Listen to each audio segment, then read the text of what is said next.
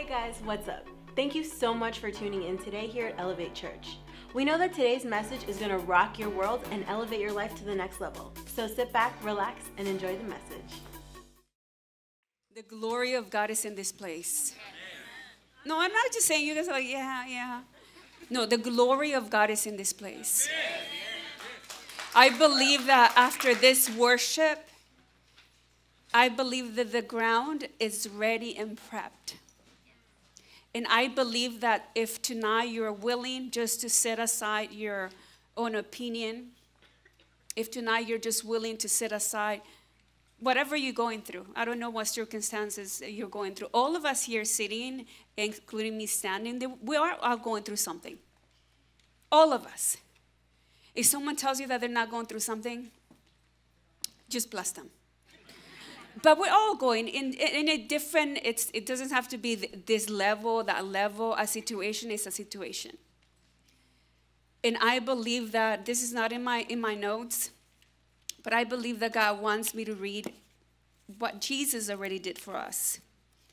So as we hear a message, it's not a message of, wow, for the first time actually, did you got to live, this is my third series, actually my third message on that series, because I usually start series. This is just a side note, come back to me.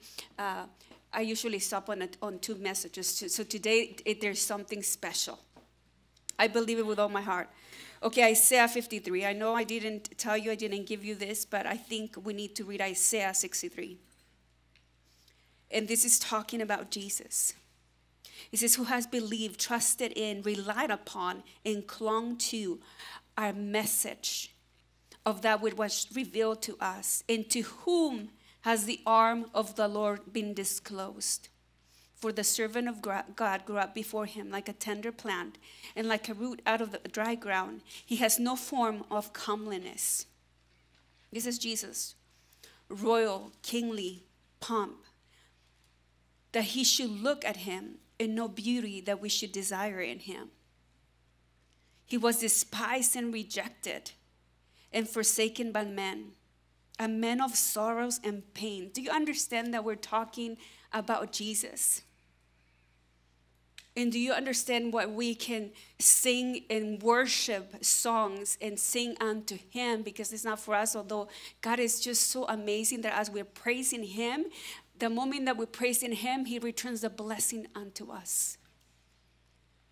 But I believe that God wants you to know what he sent his son to do. A man of sorrows. Have you ever been depressed? Only a few? Well, some could be a few, right? Have you ever been forsaken, abandoned, talked about? Your name has been trashed. He says, he says, I have a son. My son, that he's not only wiping away your sins, he is taking what the enemy took from us since the beginning. And he says, a man of sorrows and pains. You notice I've declared that like 3 times already. And acquainted with what? With great joy. He says, acquainted with grief and sickness. And like one from whom men hide their faces, he was despised. And we did not appreciate his worth or have anything for him. Surely he has borne our griefs, sickness, weaknesses, distresses, and carried our sorrows and pains of punishment. Yet we ignorantly consider him stricken, smitten, and afflicted by God as if with leprosy. Not part of my message. But I believe that God wants you to know who do we serve. It's awesome, and I think that the rest of our lives on this earth, we need to find out. We need to pursue our identity with God. I am pursuing my identity in God, but I will never pursue it in accuracy and in what the Word of God says until I know what my God has done already for me. Because when we come to church, like I always say, this is our dress rehearsal. Because we're just passing by, but this is not our final destination. No, the final destination is in heaven. But God made a place not only for our future, right? For our eternity, but he made us a way that you and I can live life the way that he wants us to live. I don't know about you, but I'm tired of pain. I don't know about you, but I'm tired of listening to news and I'm talking about all this sickness and people are just being diagnosed with this and people are being diagnosed with that. And then not just physical sickness, emotional sickness, mental health sickness. And then we have financial problems. And then we have, our family problems. And then we have the problems that have problems. Because the enemy wants to lie to us and he has done a good job. I believe that many times I have really believed the reality of what I'm going through, like Sarah said that this is that we equate our God with our situation. And I'm actually have seen him even lower at times. Like, here is God, and right here is my problem. How is he going to help me? And as I was in worship and praising the Lord said, what we confuse, sometimes we confuse. The enemy will come and tell you, like I always say, I gave my life, this December is going to be 22 years. I've been walking with Jesus. And it's been quite a journey. But I'm here to tell you that he is a good God. But there has been times in my life when I thought, sometimes we think that God has more grace, more compassion. God can heal, God can restore when it's your first time coming to the Lord. I used to think that. Anyone ever thought that? Yeah, like he has more grace. Of course he has more grace because you know what? We didn't know it. Like I was never told about it. So I'm sure that's why he has so much grace for me. But he's not talking about whoever comes first. He's talking about the children of God. The moment that you accept Jesus Christ as our Lord and Savior, that's the moment that those words that I just read to you, they stand, and that's who you are. That's what we have, and nothing can change that truth. So I was having a conversation with God, and I told him, like, I was always come to him with thanksgiving, and that's what I'm working on. Like, if I'm going to go to God, no matter how I feel, I'm going to start by thanking him. Thank you, Lord, that I am breathing. And I have to think like that. If you want to overcome, if we want to start being strong in the Lord, start wherever you are. So I have to say, good morning, Lord. Thank you that I'm breathing. Because there's other people that need an oxygen tank. There's other people that are hospitalized, but I am not. I'm in my house, on my bed, might not feel well, but hey, I still have breath. So if I still have breath, then I have your breath. There is still hope, and I need to endure. So as I was doing my meditation, because that's what I call meditation, is just thanking God. I encourage you, as we move forward Wednesdays, get a journal, start a new journal, and journal every morning, even if it's 5 minutes, journal the moment you get up, and journal at least a few sentences and find things that you're so grateful to God about your life. And probably a lot of you are going through a lot of things. Because I believe that this room is heavy of heavy burdens. I believe that some of us tonight are fully shackled.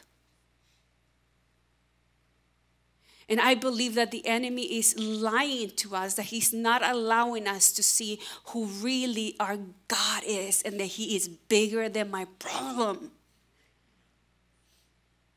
That he's bigger than my family situation. He's bigger than my finances. He's bigger than my depression, my anxiety, my cancer. You name it, whatever it is, he is bigger than that. And he already paid a price. Because I was having, as I say, a conversation. I said, Lord, I know that you saved me 22 years ago, and I know you had a lot of grace, I remember. And some of you don't know my story, but the way Jesus found me, you know, have you ever been in a situation that it's bleak, it's hopeless, right? At this time, I don't have the Lord, but it's hopeless. But then all of a sudden, you have an intervention. I told the Lord, tonight I want interventions of Jesus in your life. We talk about suddenlies, right? Suddenly means you've been waiting and you've been very patient and you've been enduring and you haven't moved. So many times we're believing for suddenlies, but we have done nothing. So today the Lord said to me, you know, it's okay, because if you haven't done nothing, you can ask just for an intervention, because I am so great with chaos. He's like, you think I'm afraid of chaos? Go back to Genesis 1, read it. He says in that beginning, where he said that it was chaos. And the presence of God wasn't afraid. It says the presence of God was hovering over the chaos of the earth, of the universe, whatever you call it. He said, I'm not afraid of chaos. I'm not afraid of disappointments. I'm not afraid of being people that are offended. I'm not afraid of sickness. I'm not afraid of sorrows. I'm not afraid of pain. I'm not afraid, and I want you not to be afraid. Because this year we're going to really, really, with all of my heart, believe we're going to celebrate. But really, that we wake up in the morning and you're really thankful. But see, those are seeds. Those are little things that we do every day. You get in the Word every day. May I ask you that without this Word, we cannot live. You cannot live just by sitting on a Wednesday, listening to podcasts and coming on a Sunday. And we thank you, of course, right? Because we're learning, and this is our, you know, this is our halftime. Like I said, we come and we're talking what we're going to do in our other half of the game. But every day, what we do every day, it matters. It matters to God. It matters to your life. And I believe that God wants you to settle it once and for all and to know who He is. So let us go to Hebrews 12, 1-3. And I believe that there is many people, no, I don't want to say many people, there's a few people that are sitting here today and you have contemplated, and I'm going to just be bold. You have contemplated suicide more than once in the last month. But I'm not going to call you up. But if that's you, at the end of the service, I want you to come talk to me, because I have a word from heaven.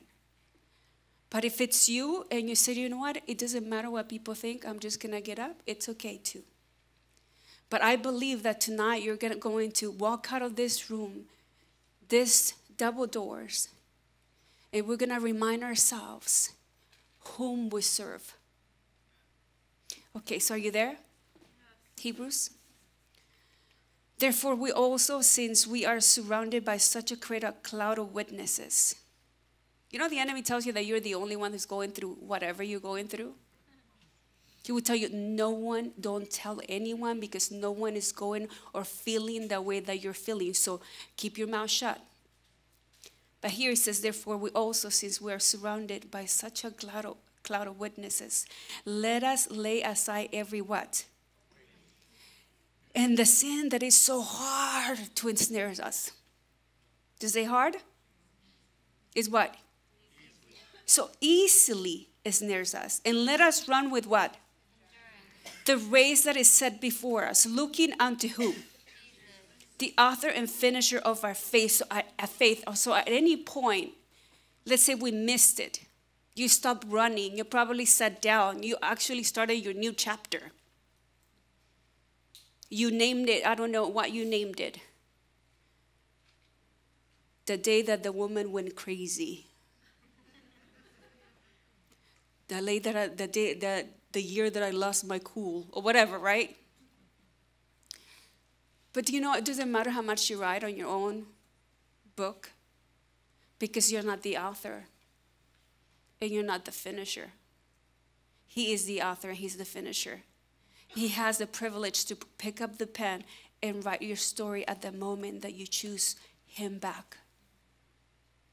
So it says, let us run with endurance that race that is set before us, looking unto Jesus, the author and finisher of our faith. Thank God I don't have writing privileges for my life. Who for the joy that was set before him endured the cross, despising the shame, and sat down at the right hand of the throne of God. For consider him. You know that we need to consider Jesus every day when we are in a pickle, when we're in transition, when we're in a place that we don't understand, that we don't like, that is very uncomfortable. That's the moment that we have to consider him. It says, consider him who endured such hostility from sinners against himself, lest you become weary and discouraged in your souls. You know that the only way to stay in the race is to endure. It doesn't say, you know what, let us run the great race of comfort. Let us run joyfully. It doesn't say that. No, he says, let us joy with endurance. And I'm a geek for knowing what's endurance, because I don't know what endurance means for you. Like, to me, I can only do 5 push-ups, and that's my endurance. For you, it might be 50. It doesn't matter. You see, we have our own terms. I'm going back to the word. What does the word of God has to say about endurance? In the Greek means steadfastness, constancy, and endurance. Again, let's repeat it again, right? It says, characteristic of a man or a woman who is not swerved from his deliberate purpose in his or her life, loyalty to faith and piety, but even the greatest trials and suffering. Do you understand that, like, this person who has given that life to Christ, it's in for life. And they already know who they are. So they're not going to check out. They're not going to, I was going to bring my own towel, because sometimes I carry my white towel. You want to give up? I encourage you, don't carry a white towel in your purse. Because there is that desire sometimes, because life is hard. The life of a Christian is hard, but it's just because it's hard, that doesn't mean we're hopeless. That doesn't mean that we don't overcome. It just means that we are in training. But it says, but if we don't learn how to endure, it says that we're going to become weary. It says you're going to become actually very exhausted. And at some point, my friend, you're going to want to quit. That was it, another translation. You're going to lose hope if you don't learn how to endure. Another word for endurance, the power to withstand great pain and hardship. Who wants to sign up for that, huh? Me, sir. The ability to continue despite stress, fatigue, or adverse conditions. I read this, I was hoping that endurance was just like, go for 5 miles, learn a few chapters of the Bible, get served in your church, pray for a few people, and try to live as comfortable as you can. But then I can't just read this part because that's how I am. If I'm going to read chapter 12, I need to know what happened in chapter 11. So I went to see chapter 11 because I love chapter 11. Hebrews 11 talks about I call it the whole of faith, right? But I encourage you, your homework for tonight is that you read the entire Hebrews 11. And that's the witnesses that they were talking about. And let me give you just a little bit of background. He's talking to these people saying, you know what, it doesn't matter how hard it gets. It doesn't matter, how much you want to quit. You need to endure. You need to stay the course. You need to run the race. You need to get every weight that you're carrying. And you need to possess yourself or put yourself in a position that you're running a holy race. Because in those times is when people, Judaism was turning into Christianity. And you know what that happened to them, right? They were being persecuted. They actually took their homes. They were being killed. So we're not talking about people that we're talking right now, we need to just persevere because in Facebook, people are so mean and they're going to talk about us. That's how I talk to myself when I read something, Oh, they're going to be talking about you. My God, what an endurance, right? It's like doing this. And it's not that it doesn't offend us. It's just that that's not what we're talking about. We're talking about real life. And real life has to be lived every day. Hebrews 11:1 says this about faith. It says, now faith is the substance of things hoped for and the evidence of things not seen. But I don't know about you, but I want evidence. Remember that song? Somebody had a show like that, right? Was it like that or was it me?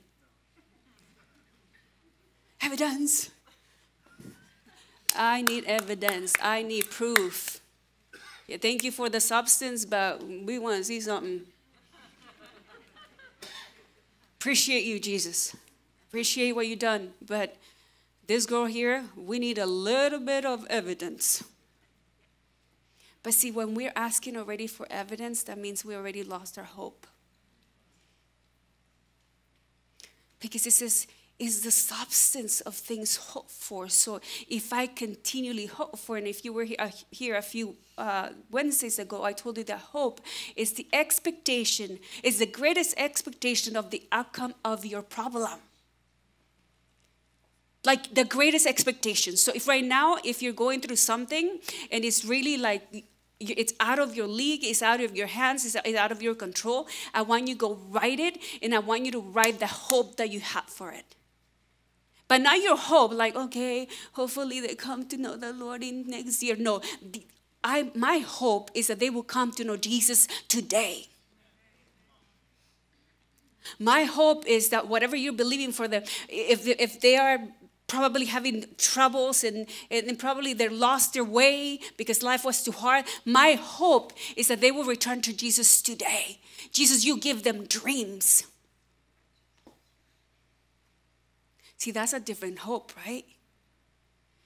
And he says that's our substance, We have been called, we have been called to endure.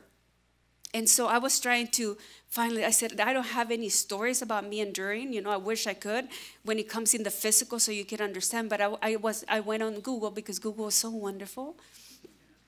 You want to learn anything, go on Google. And if you don't believe it, go on Snopes, and then you'll know, like, whatever, right? So don't take it by Google, go to Snopes as well. So I was thinking, who can I talk about? Someone that endured, because you have to learn how to navigate. In order to endure, you have to learn how to navigate. We as Christians, we need to learn how to navigate. I'm going to tell you what, we need to learn how to navigate disappointment. I'm not good with disappointment, are you? We need to learn how to navigate loss. You know that in the church we don't even know how to grieve? Somebody passes away and we're like, well, you are allowed to cry this week. Next week, you better be smiling. Because I don't know what to do with it, and we're not going to touch the subject.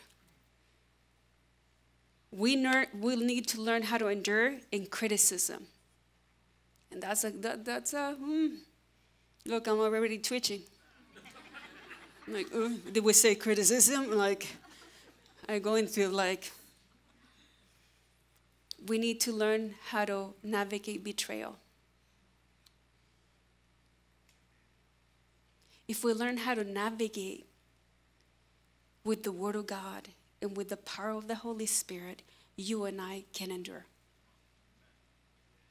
You and I can withstand.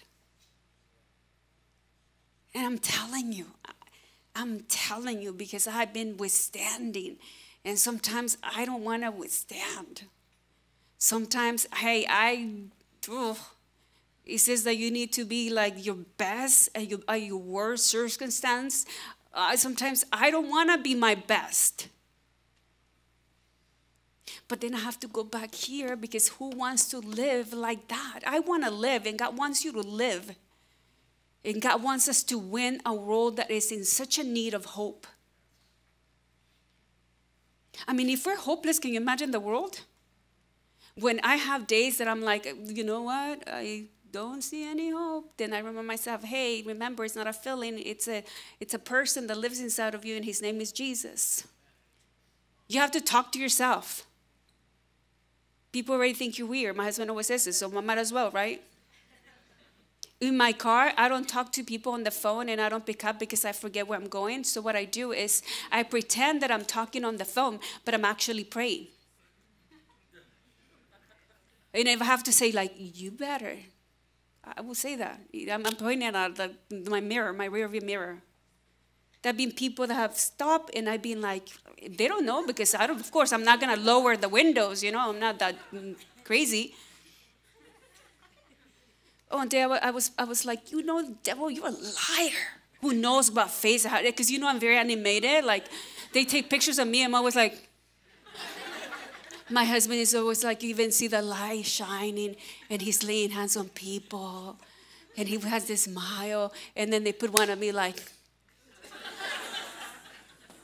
So I have come to terms. It is what it is. You just rejoice. However, as I was doing and I was declaring, because it wasn't a good morning for me, but hey, I'm teaching you what I'm doing, right? I'm not teaching you something that I learned. No, this is what we do. This is how we do it. So I was like, you devil, because all these lies were like, and I remembered, just because they're flying, I'm not going to make a nest in my head. I'm done nesting all these thoughts. Because they're infesting me, so I'm done, right? And I'm doing this, like, I'm done. And it felt like, and it was right here. They probably know me because it was when the train tracks, and they close it, and you're like 15 minutes sitting there. And I was like, this thoughts. And after I went into that, I went into, like, I fixed my mirror like that, like, because I need to see my eyes. And you know what? You devil, you're a liar. A liar. And you have to be aggressive. Hey, I was feeling like I was going to lose my mind. So, hey, you're liar. Liar. My God took every pain. And I was like that in every infirmity. And I was going like, pain, pain. And all of a sudden, I remember where I was. And I was like,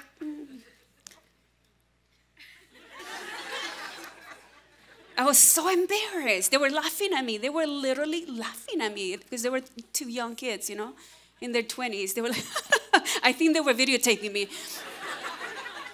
because they had their phones. And I was like, and it was like, I don't know, it takes like for eternity there, right? I don't know, 4 minutes, 10. But I was like, and I wanted to get out of the car because you need to stand up, right? And feel like, fix my chair and Elevate Church. No. But you sometimes have to do crazy things. Because that's how I'm going to learn endurance. I'm not going to learn it one day and I'm going to be strong. So I was trying to look, oh my God, time flies. I was trying to look for this, for a story, and I found a story and actually happened in Australia. And it was in Australia. Australians are crazy people, but great people. So if you're from Australia, I admire you. But they have very different things that they do. So I found this guy, actually. I forgot his name. Thought I wrote it down. But when you make so many notes, you're like, let's call him Willie. No. Because it's a true story. It's a true story. Okay, but I'm going to tell you while I find it. So it's a story about this guy, 61-year-old guy, and they do this marathon. They don't call it not even a triathlon, they call it a marathon. And it's actually supposed to be done in 9 days. 9 days. And so the best of the best go there. And you sign up because you're going to be running the race for at least 9 days. Right? And then all of a sudden, and I saw this is an old video, the guys, they're in their 20s, they're muscle and everything. And you know how we like to show our gear, right? So they were ready. And then all of a sudden he comes and he's 61 years old. And he actually, what he did for life, they asked him, are you an athlete? He was like, no, but I feel like I need to run this race and I feel like I can win. And so they asked him, okay, so what do? He says like, well, I have a potato farm. And he says, until 4 years ago, we didn't have any money, so we only live from the land, and we always have cattle and we have sheep. So since I was a little boy, when storms would come, I would go and actually gather the sheep, rally the entire sheep. And they asked him, how many sheep do you have? And he said, 2,000. And they said, how many acres? Oh, we have 2,000 acres. So he says, as a little boy, until 4 years prior to that, which he was, 50-something? He says, that was when we were able to afford a tractor. So now it takes us less time to go gather the sheep. So he says, oh, I'm ready. And they're mocking him, right? Like they're trying like, and they're asking him all these questions because he was, he just came with his little like farmer suit. Like he did, like go watch it. I might post it on Facebook. And then he's wearing like this boots that are like rubbery, and like he looked like he was going to the farm. And so they said, well, like there is no rules that you cannot enter. So they signed him up, and and then asked him, so when you went and you rally all the sheep, he says, so how do you do it? How did you get 2,000? He's like, for 4 days as a kid, and he was like 5 or 7, he says that he will do it in 4 days without sleeping and running, right? So the thing starts, and then of course, they put it on him. You know how people are? When you're down, they kick you, but when you win, they're like, oh my gosh, right? Now they're selfie. But at the beginning, they're following him because he's still like, he doesn't look like an athlete. And then he runs this way. You should watch it. He really runs like this, like shuffling. Like, with no care. No care. You should watch him. It's like. And then now, like, all the athletes are like, 20 miles, and the distance is 544 miles. So the other one's already gone, like, 50 miles ahead, and he's in his first mile. Like, so they're coming, and they come back to ask him, and he's like, I'm just running. Like, running. What's your plan? Just run. Right? So he doesn't know anything. He just knows that he has been practicing. Every day he has been doing that. So he didn't ask, he didn't read. Let me read what we're supposed to do, Like, so the way they're supposed to do it is that they run for 18 hours, and they sleep at night for 6 hours. So he passed them. He's like shuffling, And he sees all the tents. He's like, I wonder what they have tents. He continued. And every day he continued. He never stopped. And of course, during the course of the, of the race, there's people giving you water. And all of a sudden, like, what the hell happened? That's what they said. I'm just repeating. Where are the other ones? I was like, I don't know. So what you been doing? Just running. You want milk? And he's like, yeah, he won't stop. It's like, so a truck has to be with him. He's drinking milk. This is good. And he broke the world record. Is that what it's called? Because he arrived 2 days earlier than everyone. So they were like, no. You, the potato guy? What? The shuffler, like. And he was like, hi, everybody. You should watch him. I'll give you the name before I'll find his name. But he's from Australia, 1983. And then they're interviewing him. He says, so what made you win? He's like, I've been doing this since a little boy.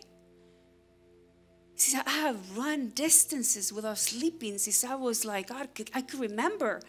And I still do it if I have to. And he says, all I kept thinking when I was running, pretend that you're going to rally all your sheep and they're in danger. And the storm is coming, so I cannot stop. So see, he won because his eyes were fixated on the prize. And the prize wasn't even the money. And guess how much the prize was? $10,000. And guess what he did? He gave it all away to the crew that helped them. He gave it away to the other people that were running. They said that he didn't even take a penny. But I thought, and you see him, you have to go see his face. He was like, at the end, okay, one word or give us a sentence. What kept you going, and how did you achieve this? And he's like, it was like Forrest Gump, I just kept running.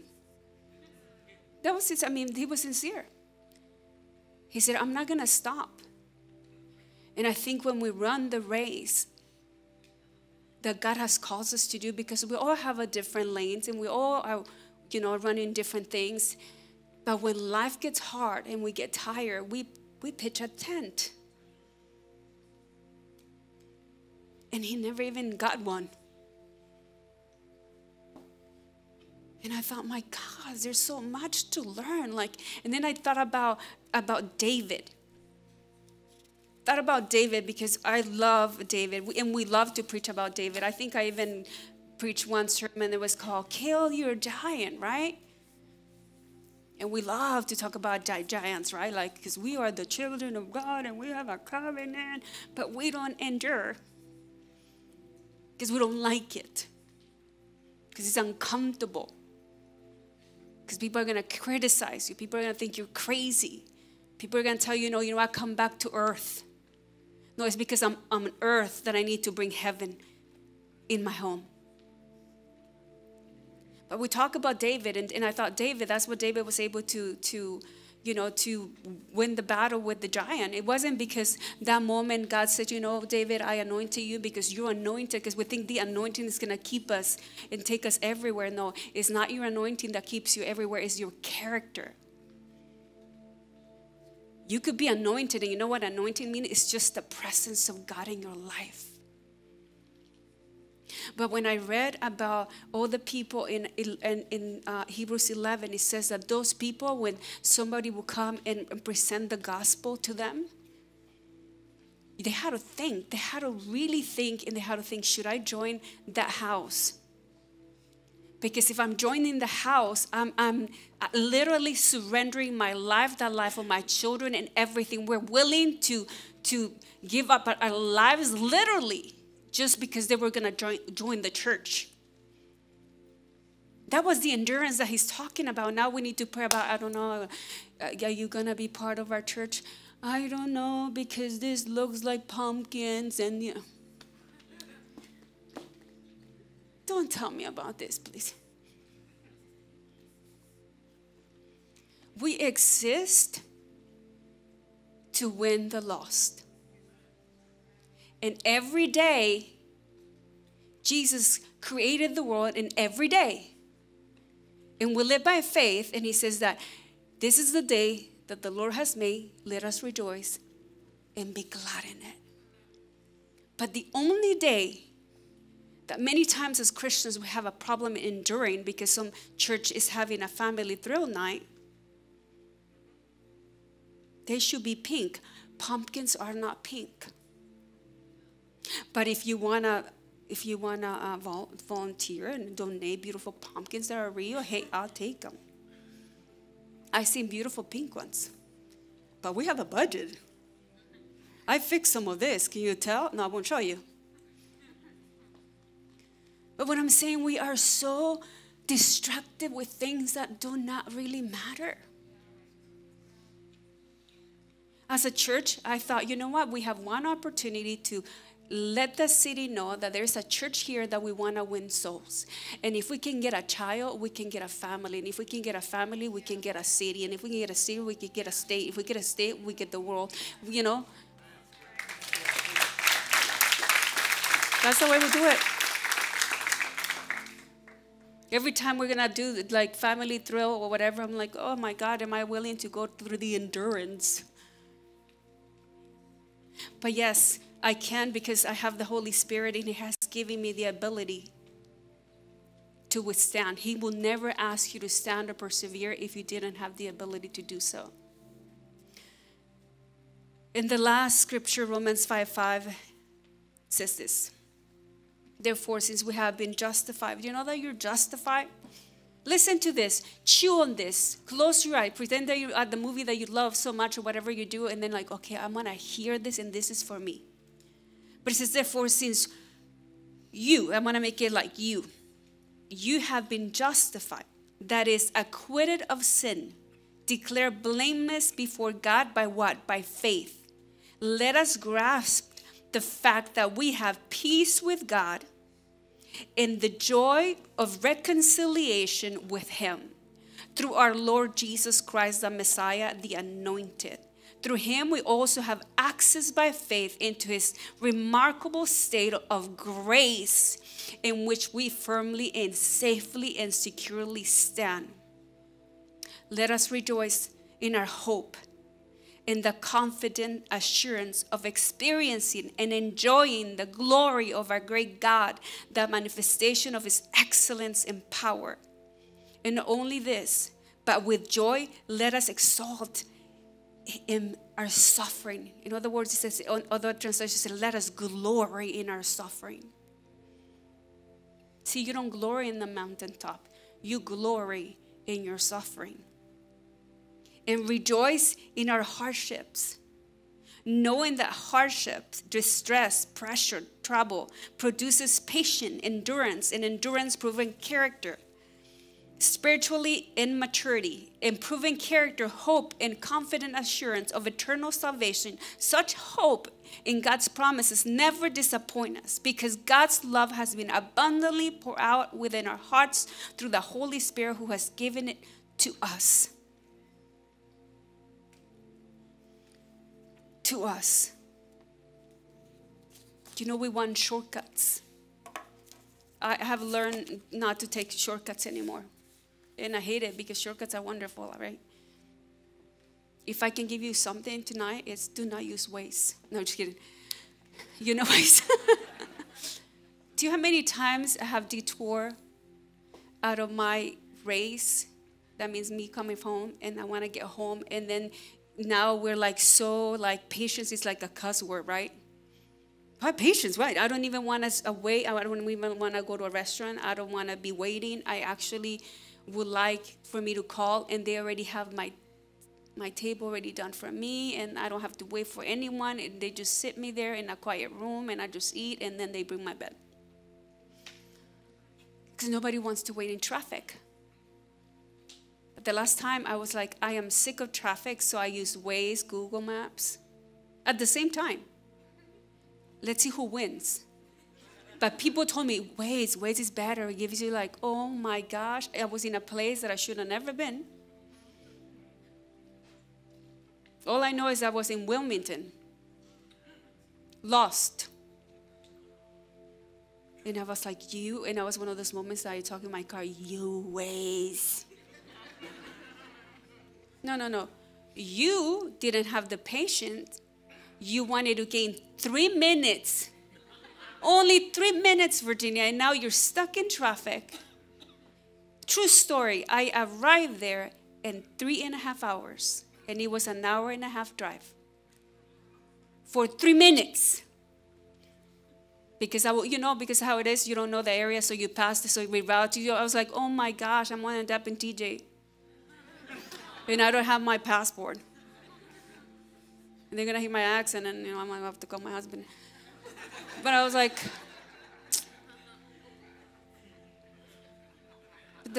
that's life. We don't want to endure. We want to get shortcuts. We want to make our own way. And I believe that what God is asking you tonight is like, surrender your will, because it's just like Jesus. Jesus said, nevertheless. You know how many times I told the Lord, nevertheless? No, I said, Father, if have this cup be drunk by somebody else. No, Virginia, you need to be that. You need to do this. Nope, I don't want the cup. I want the cup. The run is over. The one the Psalms 23 talks, right? No, this is the cup of suffering. but it's just because I'm developing your character so you can overcome. And so we can win the world, and we can run the endurance until we finish. And then we hear, well done, good and faithful servant. I don't want to hear, well, you're done. If today's message impacted you in any way and you want to help us spread the gospel with a financial gift, text the number below. And we know that someone's life will be changed the same way that yours was today.